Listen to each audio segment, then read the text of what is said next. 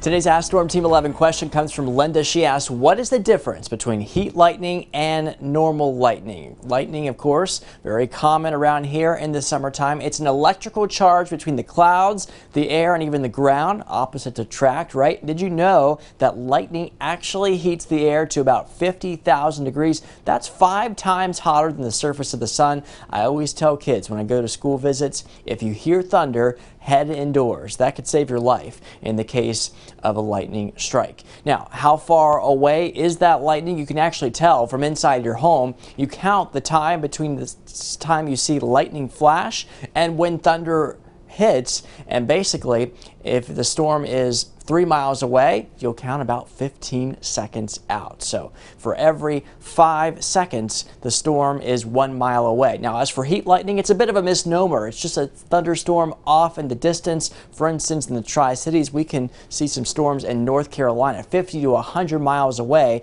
That's because light travels farther at night. You need clear skies directly overhead to see that distant thunderstorm. And they're very common in the summertime, warm, humid nights. That warm air rises and you get extra thunderstorms. And if a storm is more than about 15 miles away, you're probably not going to hear the thunder. Just remember, as long as you don't hear the thunder, you're safe. Do you have a weather question? Just ask Storm Team 11 anytime by going to WJHL.com and clicking on the Weather tab.